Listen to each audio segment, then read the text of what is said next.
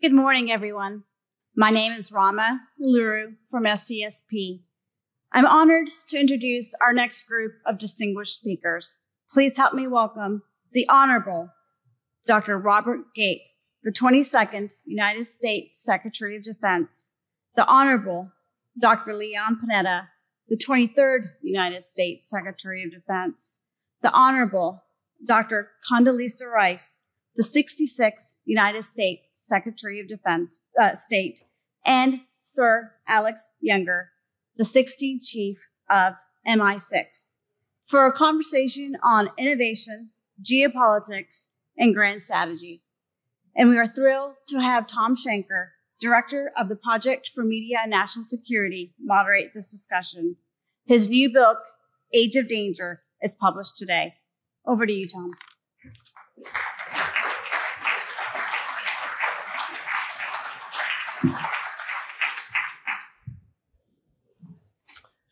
Good morning. It's my distinct pleasure to welcome you to today's first panel on innovation, geopolitics, and grand strategy with a truly remarkable group of leaders and public servants.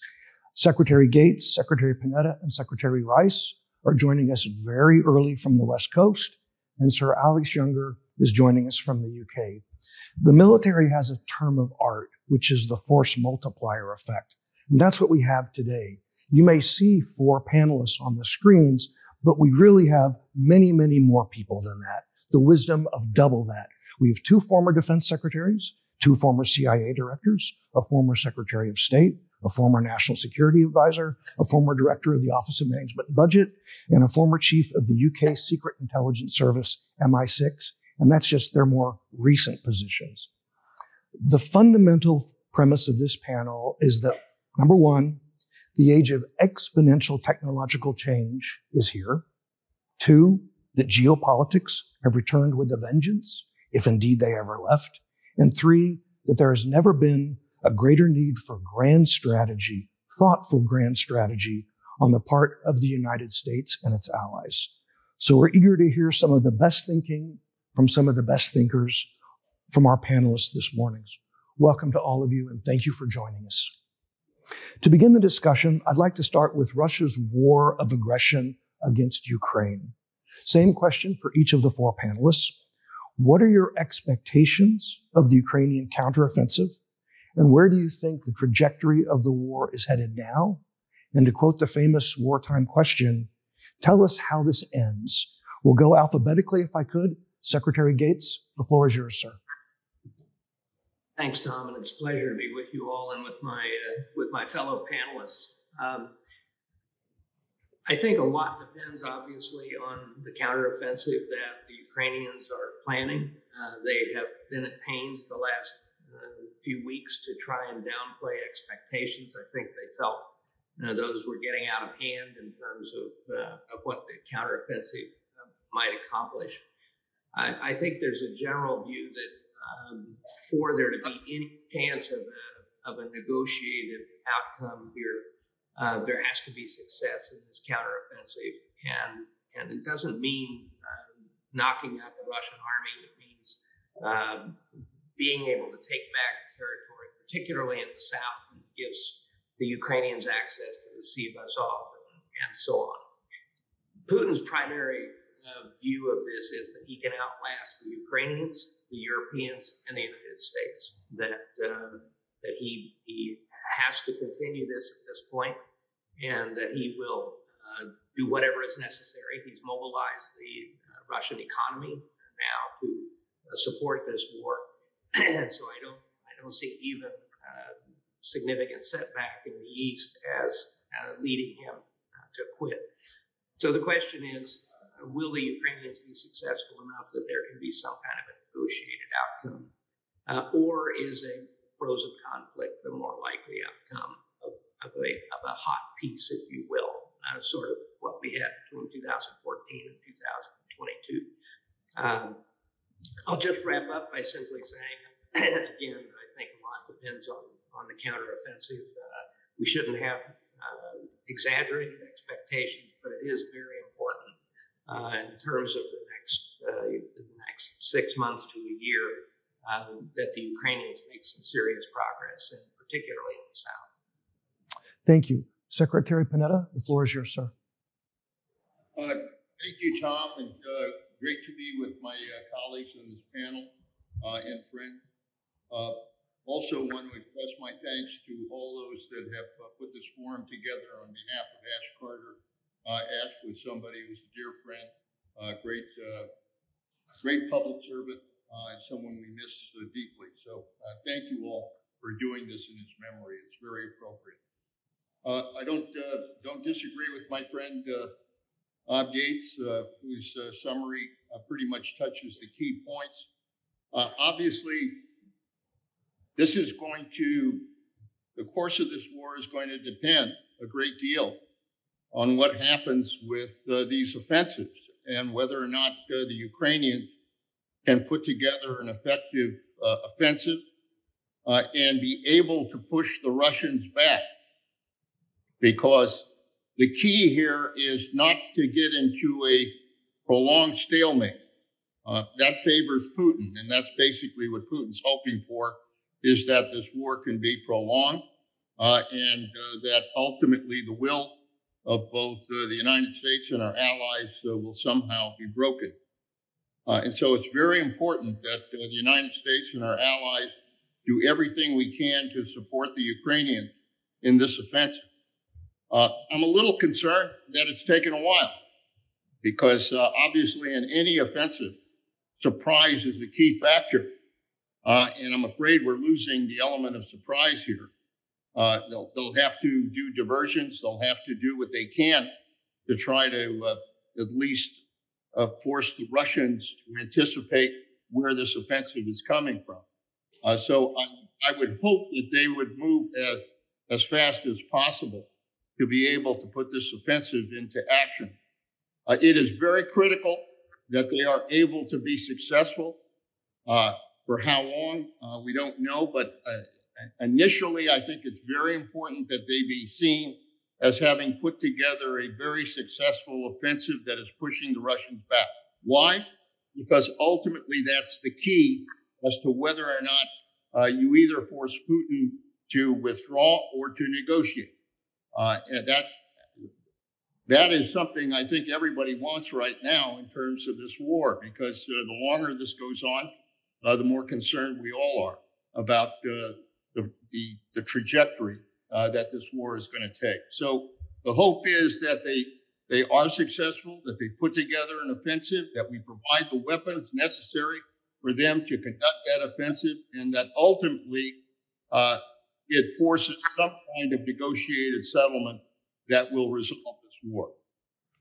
Thank you. Secretary Rice, please.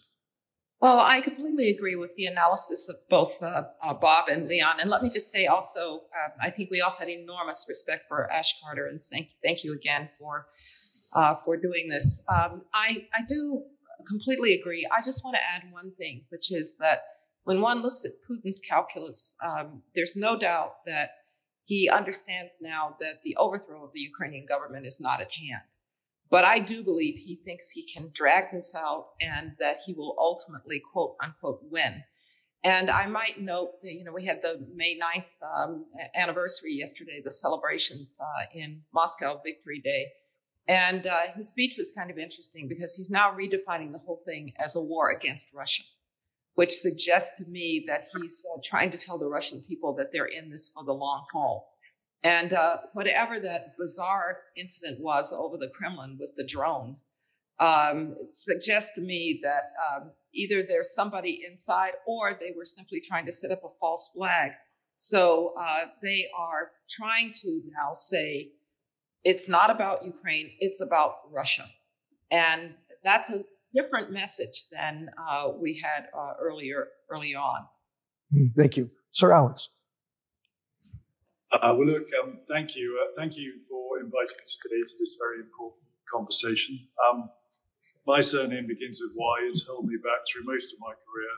So most of the sandwiches in this conversation have already been eaten. But I would just add briefly three things. First of all, I agree that the objective needs to be to persuade Putin that time isn't on his side, where he currently thinks it is. But there needs to be a sufficiently significant degree of political success for him to understand that his political survival is threatened. And it's difficult to describe what that would actually mean in practice, breaking through to the sea or otherwise. But I think the aim is clear. Secondly, I think that the Ukrainians are going to have their work cut out. Russian objectives have consolidated to the defense of the ground they've already taken. Significant retrenchment of their initial ambition. They've dug holes and they've poured concrete like there's no tomorrow, and this is an easier military task than they set themselves earlier. In that context, degrading their logistic chain is absolutely fundamental to the prospects for success, and I can only echo the entreaties that we continue, particularly the United States, who have been so extraordinarily steadfast in providing the long-range weapons necessary to degrade the logistics that will underpin this defense. And thirdly, this is a philosophical point, but it's relevant to the rest of this conversation, is Ukrainians must play to their strengths.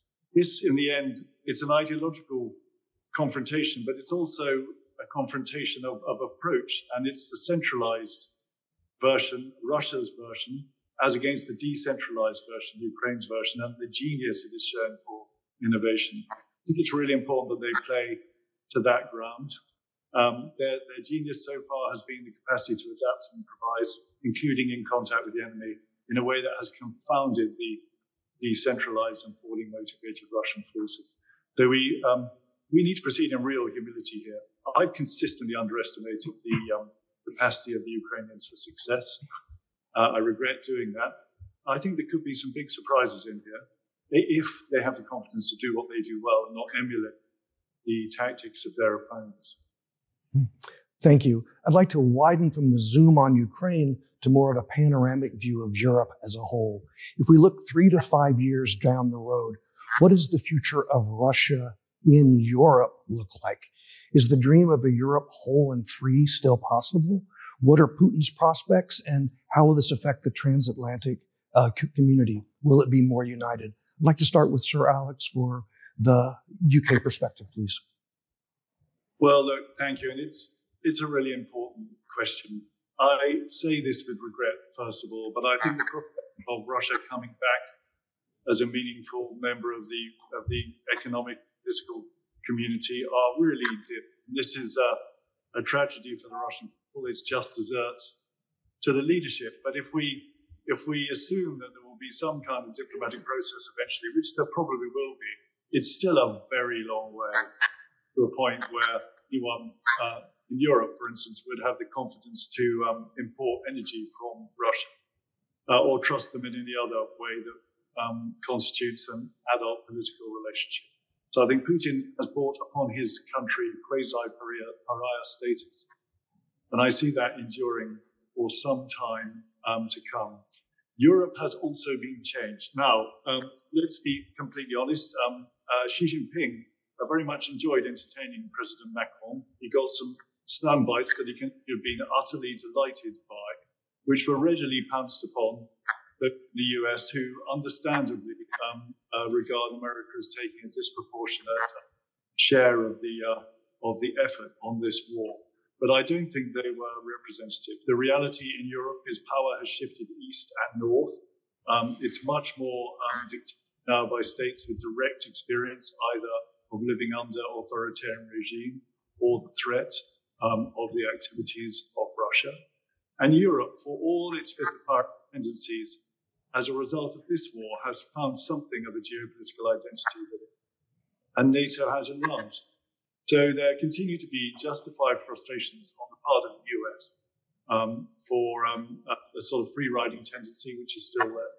There's continuing to be in European states a hubris that they can chart a third way and somehow optimize foreign policy for commercial, regardless of the risks. But I think the vote's going out on that stuff. Our realism is intruding. The kind of we're discovering that these new postmodern politics that we thought we had are actually very familiar, and that there is a contest and that there is stuff we have to defend. Europe faces big problems. We are next to Russia. We are energy independent in the way the United States is.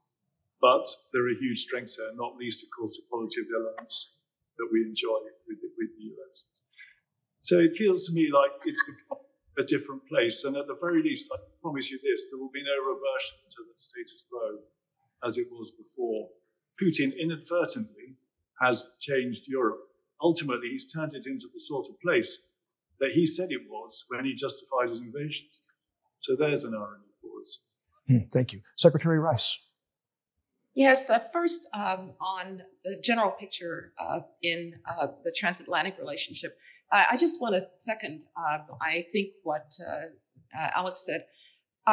Not only is Europe transformed, but a lot of the fundamentals are transformed. So, for instance, I think the energy picture will never look the same. And it will never look the same, not only because Europe will never trust Russia, or for a long time will not trust Russia in the way that, for instance, Germany did, but the Russian oil and gas production is going to be fundamentally affected by this war and by the sanctions. We concentrate a lot of times on the fact that they can sell discounted oil to India or discounted oil to China. But if you look at the real possibilities for Russian energy, it rested in being able to revive oil fields in places like the Sakhalin Islands. I was an oil company director, and I can tell you that it's really hard to get the technology to do that kind of work. And when the majors pulled out, the BPs of the world, the Exxons of the world, they lost that technology. And that technology does not exist in China or in other places. And so they are going to be fundamentally less vibrant energy sector. And I think that will change the energy picture. It probably will accelerate Europe's efforts toward clean energy, toward getting away from hydrocarbons. But for the time being, it's probably going to mean that the Europeans will turn to other sources of hydrocarbons. The Russians will not be it. The other point that I would make is, and this I am very sad about, the Russian people had become accustomed to being a part of the world. I was a graduate student in Moscow in 1979. The Soviet people looked at their feet. They accepted whatever green shoes in size 9 were made that year. They didn't travel. In the 30 plus years since the collapse of the Soviet Union, and I would go all the way back over here to Gorbachev, they became accustomed to being a part of the world. They were going to universities outside of Moscow. They were in my classes at Stanford. They were founding companies. There was a new Russia being born. And Vladimir Putin has pushed them back to being essentially a large North Korea. And I don't think that as long as he's there, Russia is going to be a part of the modern international system. And that's very sad for the Russian people. It does, to me, say one thing we have to try to do is to try to keep that Russia alive underneath. Now, some 800,000 or more Russians have left the country, 500,000 left right away. They were software engineers, they were entrepreneurs, they were educated people. Another 300,000 or so left when mobilization forces began.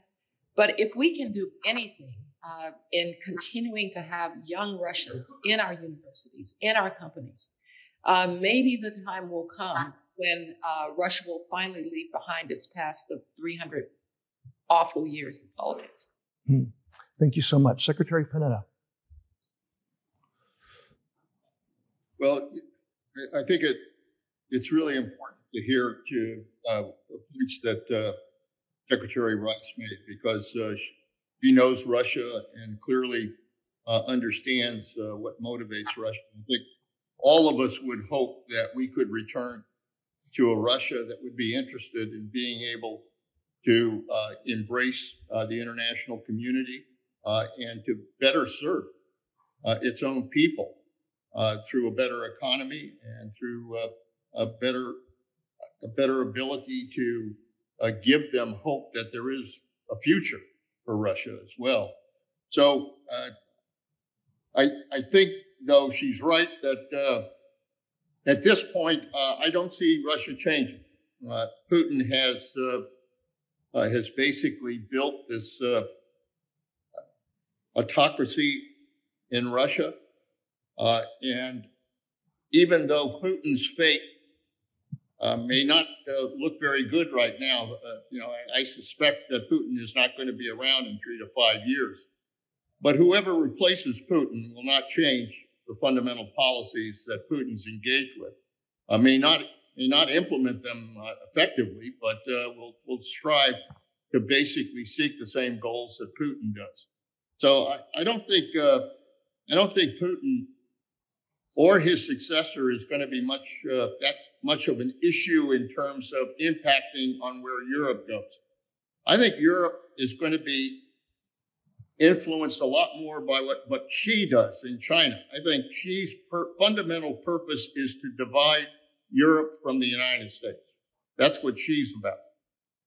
And the visit with Macron and the continuing efforts by China in Europe are basically designed to try to develop divisions between Europe and the United States. So I think that is going to be the bigger threat in terms of our relationship with Europe and Europe's relationship with itself.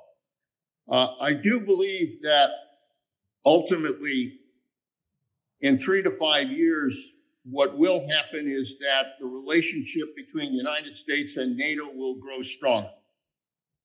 I think NATO will grow stronger.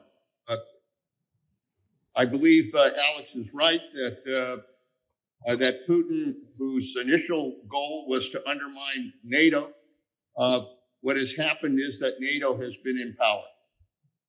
And that with Finland and then hopefully Sweden and other countries, I assume that ultimately Ukraine will be a part of NATO as well.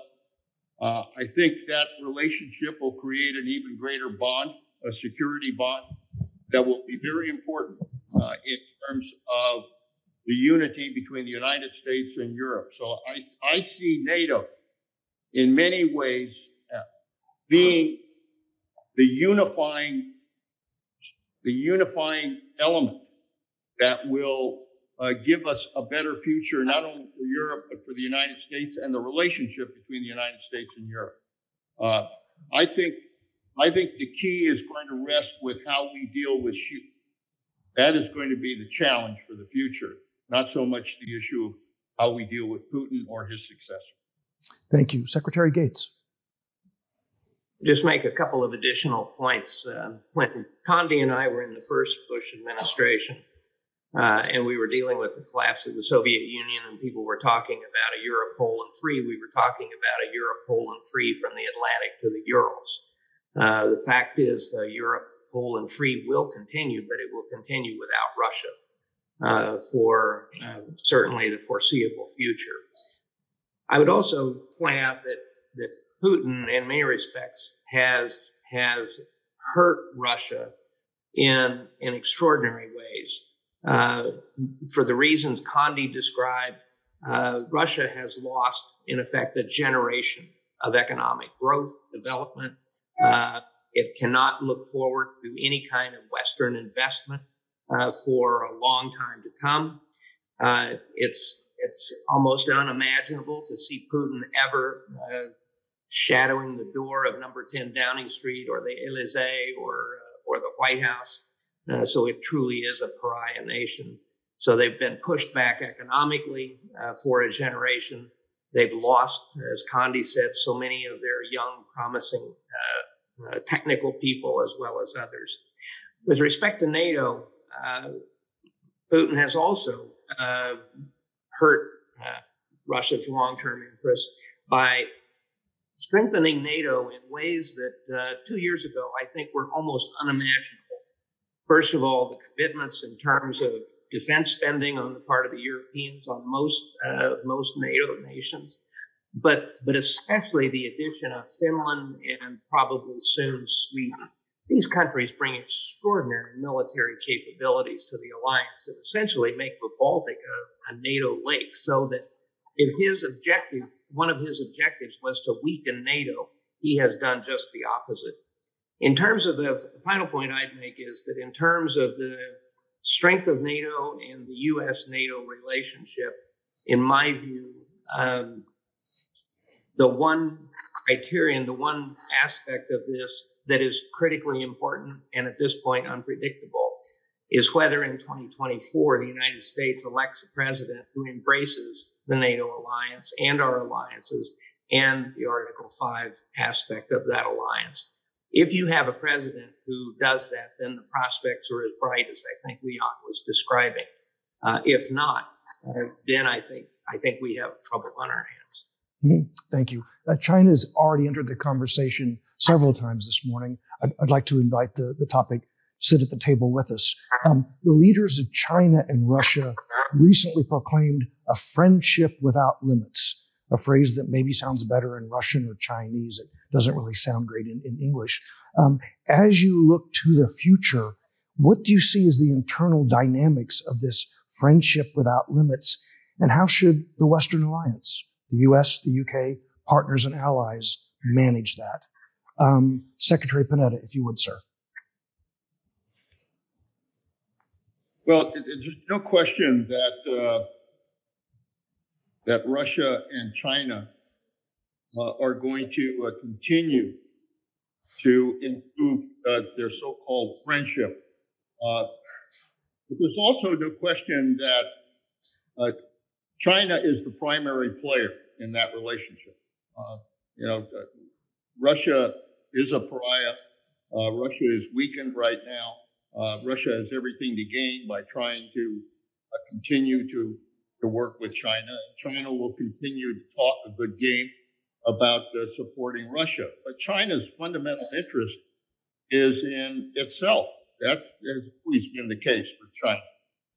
And China is going to focus on improving its economy and improving its position in the world through improving its economy.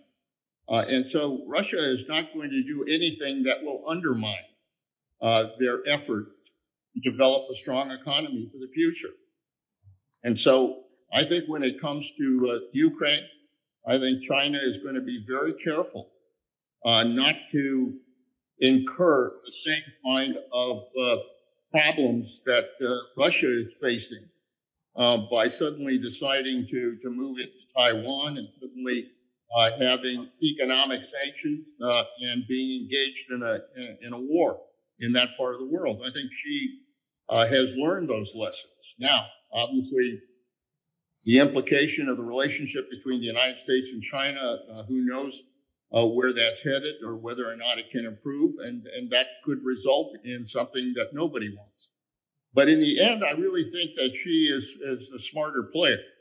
And so the one to watch from the point of view of the United States is not so much the relationship between China and Russia. I think the bigger play is what is she going to do in order to achieve his goal of ultimately replacing the United States as a world leader. That's what we need to keep our eyes on, because I think that's the bigger threat for the future. Thank you. Sir Alex, your perspective? Well, look, I think this has been through phases. So fundamentally, Xi Jinping, he is combined with Vladimir Putin and a strong view of the world he doesn't want, which is our world. So you get an axis of autocracy which, whilst it has little in common and indeed a great history of rivalry, is fundamentally joined in interest in the repudiation of the US-led world system. And that is pretty powerful. I think Xi Jinping as an ideologue finds it pretty attractive. But I think he was also, he would feel he was underinformed at the famous lunch during the Winter Olympics when Vladimir Putin allegedly told him what he was going to do. I'm confident that the risks of this campaign would have been minimized and he'd have felt done over. And as Leon's saying, I think they are now in a much more cautious frame of mind. To hark back to the last question, they are indeed intent in carving off the US from Europe as part of their grand strategy. They've hit a problem. Two things have happened. One, Ukraine has pulled Europe much more firmly back into the US movement. But two, they're presenting as a problem on Ukraine with their apparently unstinted support for Russia. And there's been some quite interesting diplomatic work to try to sort of retrofit that position, which is unbelievable at one level, but does represent a much more cautious approach on the part of China. So with that in mind, I would, with humility, predict that they won't take the extremely foolish step of upping arms transfers to Ukraine in a way that would make to Russia that would make a strategic difference. And then finally, I would say this, though. I don't think there's any scope for being relaxed. China's approach to alliances may look risible from our perspective, transactional, self-serving, but the Global Security Initiative that they moot China as a defender of developing nations against the bullying of the West, etc., falls on more fertile ground than any of us, I suspect, in this audience would actually like to consider. And along with some deft sort of debt and BRL activity, it is cutting through. And I don't think we should be dismissive of China's capacity to assert its view of the world beyond its borders in a way that, we would not welcome. Thank you. Secretary Gates. Sure, and thank you. It seems to me that, first of all, we have to appreciate the magnitude of the strategic change that has taken place. One of the great achievements of President Nixon and Henry Kissinger was changing the global structure in a way that, because of their outreach to China in 1971, 72, and detente around the same time with the Soviet Union, was that the United States had a better relationship with each of the other two main powers than they had with each other. And what we have seen in the last few years is a reversal of that situation in which the United States is the outlier among those three major powers, where you have the other two cooperating with each other. So I think we shouldn't underestimate the significance of that strategic shift from 50 years ago, from an environment that actually prevailed for some 35 or 40 years. I think in that context, one of the things about this partnership, and Sir Alex referred to it, is this notion that the two have in common. Let's leave aside support for Ukraine. The notion that, or the strategy of overturning the post-war structures that were put in place and the post-war system dominated by institutions created by largely with the United States in lead. They want to overthrow that system. And there's a certain division of labor between the two countries. The Russians, in their communications, are basically the spoiler. They're the ones that go in and try and create problems inside the democracies, between the democracies, and so on. At the same time, the Chinese main message is we have an alternative model of economic growth and development that, for all of you authoritarians out there, offers the opportunity to develop your country without pesky questions from the United States and its allies about human rights and so on. So they are working together in this respect. So the Ukraine aspect is certainly important. And I agree with Sir Alex. I think the Chinese have been pretty careful about about the limits on the limitless partnership, in the sense that I suspect they will not send flat out weaponry. They are doing a lot in terms of semiconductors and so on to help the Russians, but I think they will refrain from sending weapons because they don't want to take the risk of secondary sanctions from the United States. But I think it's, in terms of, you've spoken, Thom, in terms of grand strategy, I think it's important to recognize that the change in the situation that we have seen strategically, and then how do we counter that down the road? Thank you. Secretary Rice. Well, I think that the analysis that my colleagues have put forward is one with which I would associate, but let me take a little bit of a different tack and talk about why this might not work from China's point of view. I definitely think that the Russians and the Chinese, their friendship without limits, is really about undermining U.S. power. That's very clear. And if we're not careful, we will help them. And I'll return to that. But if you look at what I think has been an adjustment in Chinese foreign policy over the last year or so, We went from wolf warrior diplomacy, where we were calling Australia gum under the shoe of China, where we were going to a border that had been quiet on the Indian border and beating up Indian soldiers with baseball bats, where we were carrying to the limits the idea that the Belt and Road loans had to be repaid, no matter how heavily endowed. And so it was a kind of aggressive policy based really just kind of on power. I do think that they've made an interesting shift to something that looks more like, now I'm the great diplomat, Mr. Xi Jinping. I can go to the Middle East and I can make peace between Saudi Arabia and Iran. I can put forward a peace proposal on Ukraine and I can have a phone call with the Ukrainian president. I can welcome President Macron in the Great Hall of the People. You've seen the shift from, we will beat you up if you don't agree with us, to, we really have a great face of kindness toward the world. It may play, it may not, because underneath, there seems to me to be some confusion about this in the Chinese diplomatic circles. So the Chinese ambassador to the EU says, well, that relationship without limits, that was just rhetoric. I think they've got to get their act together. Being a great power, being a global power is actually hard. And I think they're actually starting to find out that being a global power is actually hard. Now, I don't underestimate their ability to carry some of this off. The other thing, but let's remember, that there have been some missteps along the way. Zero COVID didn't do them much good internationally either. I would also note that they have some real demerits at home. They have just been passed by India in terms of population. That whenever I hear people with what I call authoritarian envy, they build great airports. Oh, they're so strategic. I say just a few words, the one-child policy. And now 34 million Chinese men don't have mates. And so authoritarians tend to make mistakes and push it too far. Now, we can help that in a couple of ways. The Chinese have clients. We actually have allies. And if we are smart in the way that we deal with the Quad, that we deal with India, where I don't think we need to have any loyalty test for anybody. Americans can be a little bit, it's either us or them. Well, this isn't the time to do that.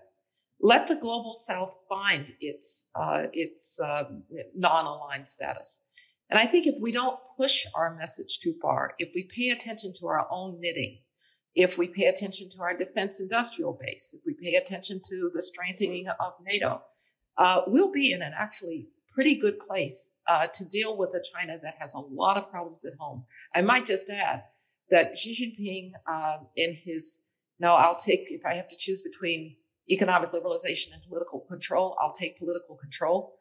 They effectively, for a while, destroyed the goose that laid the golden eggs, which were their private companies, like the Alibabas and the Tencents of the world. Now it's, oh, come on back. We didn't mean it. Jack Ma, please come back from Tokyo. I don't know how much those entrepreneurs and others are going to believe it. They were leading the world for a while in online education. They shut it all down. So my point isn't that China isn't going to succeed. It's that we have a lot of arrows in our quiver to make sure that they don't succeed easily. And here I would go back to Bob's point about the American elections. If we have an American president who understands what the United States needs to do at home, what the United States needs to do with its allies, and how the United States needs to act in the world, I think we're more than capable of standing up to China's challenge. Thank you. I'd like to focus on a very hot button issue here in Washington today, and that is the U.S.'s long policy of strategic ambiguity when it comes to Taiwan. President Biden has made a number of comments that are less than ambiguous. So if you were called to the sit room tomorrow, if you were called to number 10 Downing, what would you advise American policy to be on strategic ambiguity? And specifically, should the U.S. say it will come to the defense of Taiwan in the case of attack? Secretary Gates. I think that we need to adhere as closely as we can to the arrangements that were put together in the 1970s and the agreements with China. Both sides, in some ways, have changed the goalposts. The Chinese by their aggressive military actions in the South China Sea and the Taiwan Strait and around Taiwan. Ours by increasing political, senior level political interactions with the Taiwanese. My view is that we should retain the strategic ambiguity, in part because it's very difficult to know how things will develop in the future.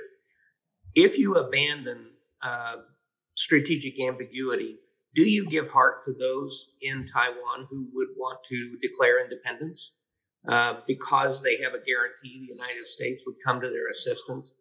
It seems to me that that the better course is to significantly strengthen our military capabilities in the region and to make clear that we are able to defend Taiwan or come to Taiwan's defense in a way that assures Chinese failure should they launch a military attack on Taiwan.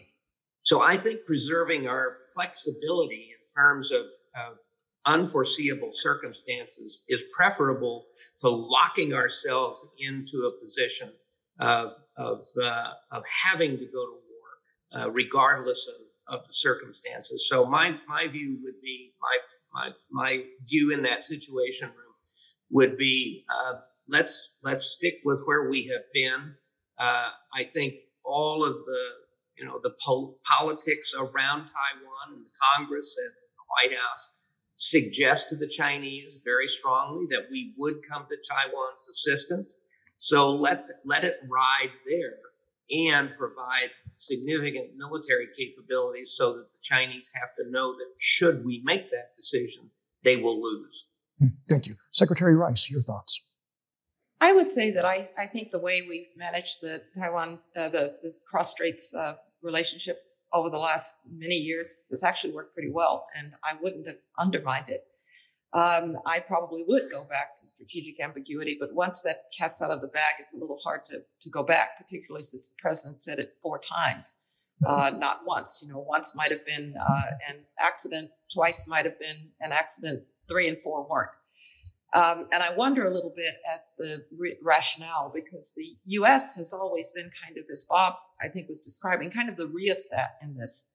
If the Chinese were out of control, we dialed the Chinese back. If Taiwan was talking too much about independence, as they did during the time of Chen Shui-bian when we were in office, we dialed them back because we recognize that what we have in the Taiwan situation is what I often call in the international system, it's a device. It's not really satisfying to anybody, but it holds things in place until situation can change peacefully. So, in many ways, the division of Germany was a device for 40 plus years. And then eventually we were able to see an underlying circumstance that changed. And so I kind of liked this device that said neither side should change the status quo. It may well be now that with the president's statements, we are in the position that everybody knows we will defend Taiwan. I think now it is even more incumbent on us, therefore, to make sure that that doesn't mean that the United States has to do things that we're not capable of doing or willing to do. And so strengthening Taiwan, deterrence becomes a major issue. We need to think differently about what moving from strategic ambiguity means for us, because I think I would agree with Bob in the situation. I certainly would have argued for it, but with the president having said this 4 times, I think the Chinese probably aren't listening if we want to go back.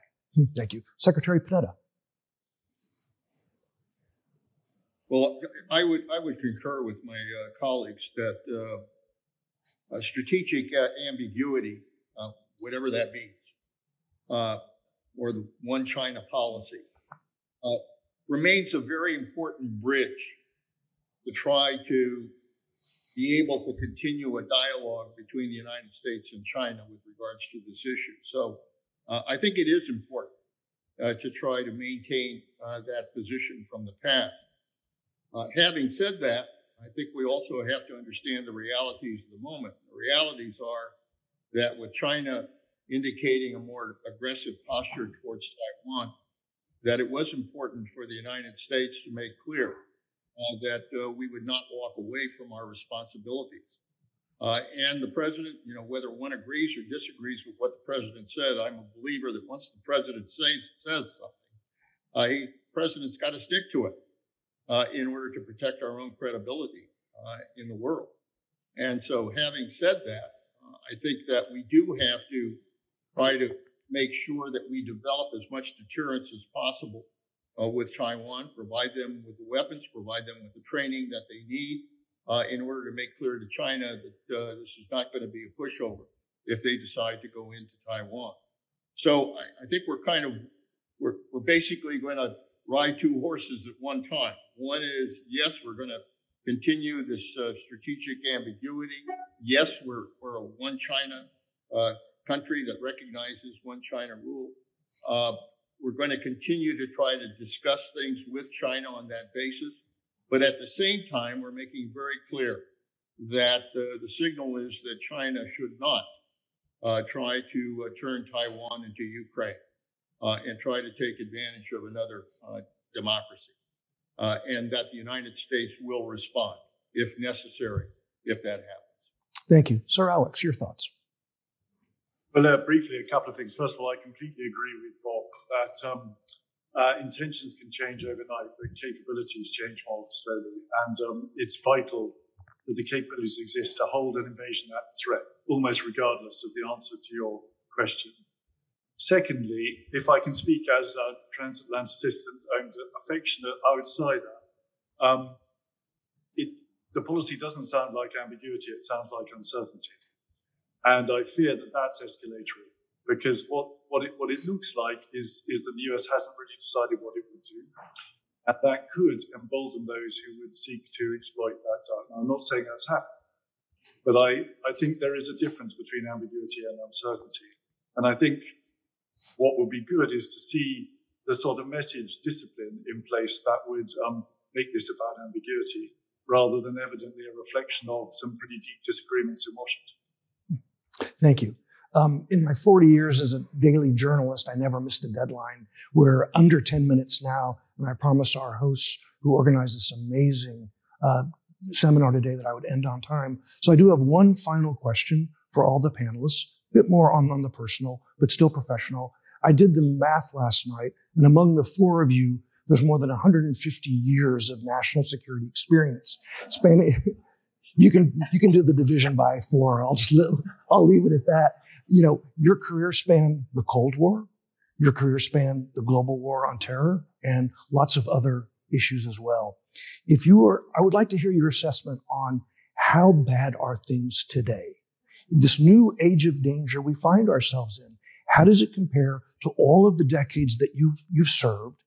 What are the essential tools you think our country should save? Leadership has come up several times. What else? And finally, are you optimistic or pessimistic? Secretary Panetta, please. Well, I've said this a number of times. I think we're living in a very dangerous world where there are a lot of flashpoints, probably more flashpoints than what we've seen since World War II. And the flashpoints are all obvious. We're confronting one of those flashpoints with Russia in the Ukraine right now. We have a war in Europe that's going on that will in many ways decide not just what happens with democracy in the Ukraine, but what happens with democracy in the 21st century. We're dealing with China and the difficulties of trying to figure out that relationship, whether it's one of competition or whether it's an adversarial relationship, probably both. But it's one that we're going to have to deal with because it does threaten peace in the world as well. We're dealing with North Korea and the fact that North Korea now has the potential to basically strike targets not only in the Pacific, but in the United States. And the same thing is true for Iran, which now has the potential to develop a nuclear weapon within a few weeks because of the amount of enriched fuel that it's had. If you add cyber to that, all of those issues, cyber being the battlefield of the future, we have a number of danger points that are out there. And so the real question for the United States is, how do we approach these challenges? I think that the United States is going to have to develop alliances in each of these areas to be able to security against these danger points. We've done it with NATO. Obviously, NATO is a good example of a strong alliance that is unified and that has come together to assist Ukraine in their war against Russia. I think that it's a great example of how countries can work together to protect the peace in certainly that part of the world.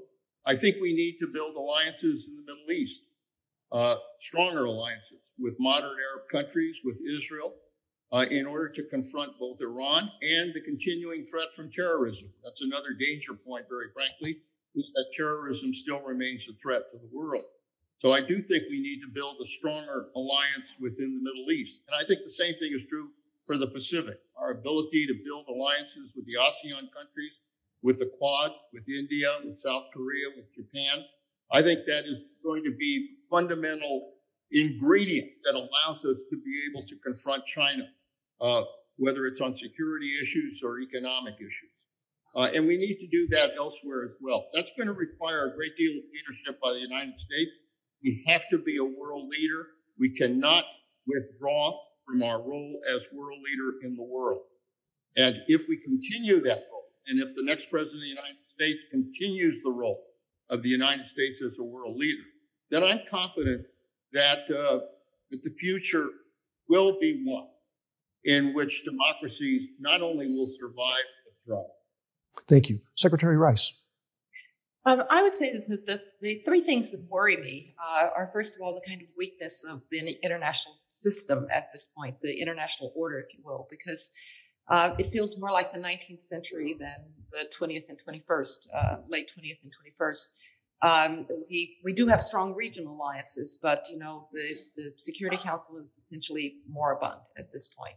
The World Trade Organization, I don't think we're going to have another round for a very, very long time to come. And the kind of liberal international order that more or less kept the peace and made us more prosperous seems to be fraying very, very badly. COVID was the revenge of the sovereign state, not the response of the international community. And that worries me.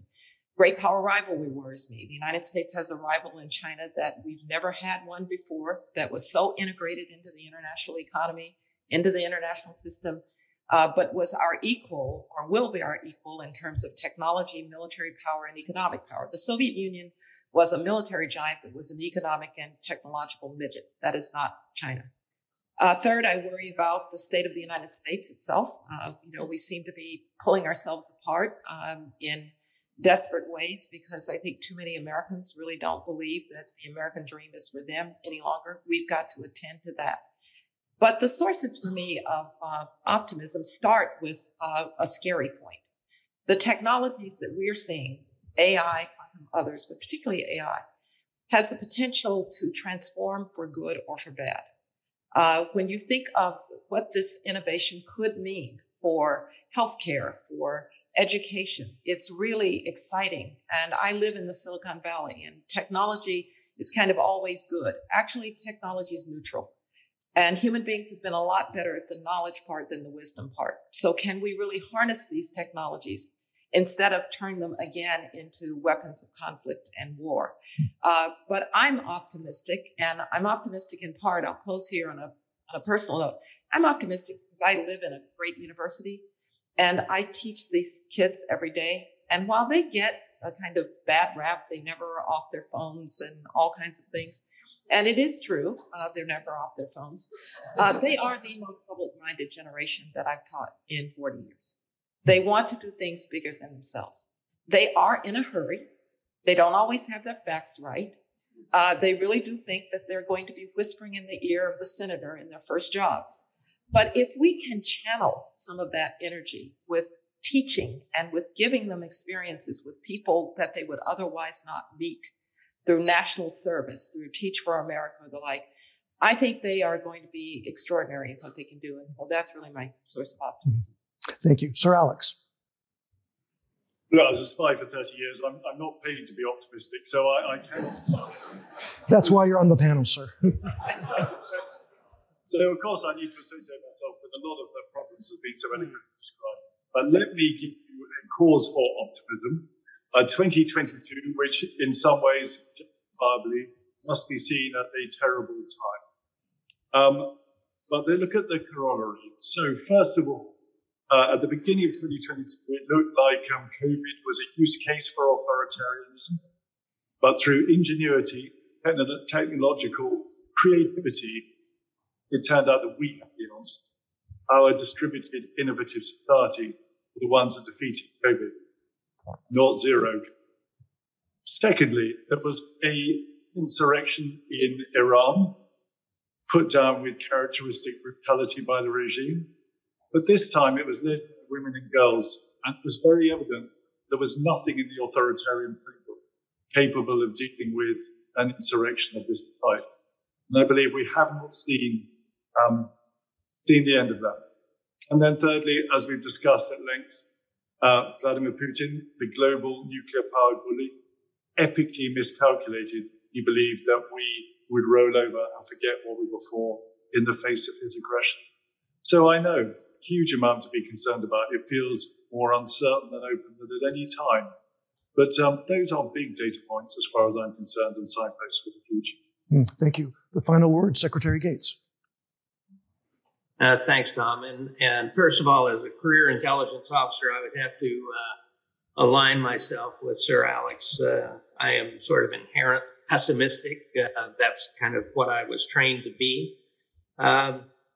And we are, as Leon said, living, I think, in probably the most unpredictable period since the late 1940s, with a lot of very big moves in process, whether it's China or Russia, Iran, North Korea, and so on. That said, it seems to me that all those things taken into account, that there are some very powerful things in our favor. One is our alliance. This is unique for the United States, and certainly Russia and China, as Condi, I think, said, have clients but not allies. And our allies bring real power, bring real strength, both economic and military, and I would add political.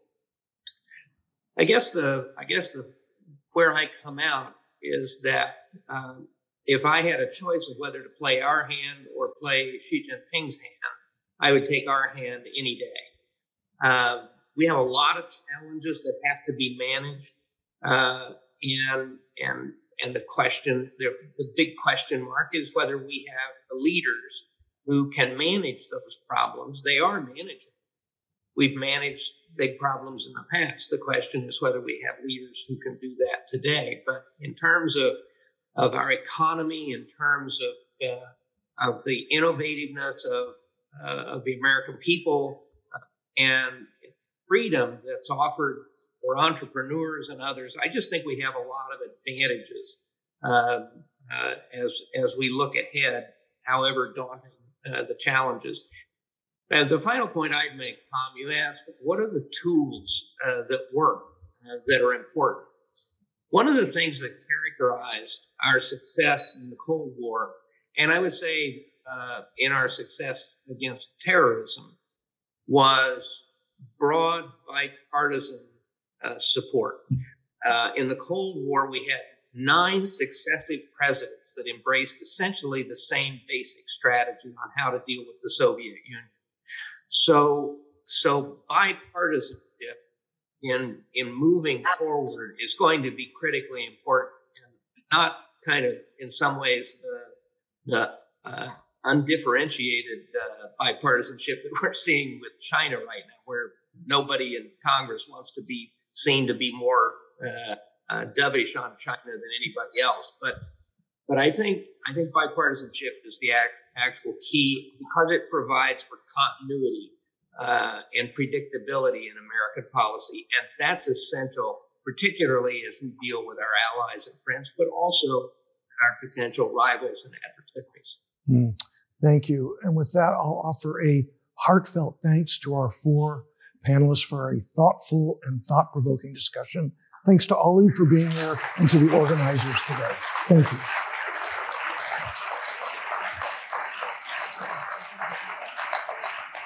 And we were right on time.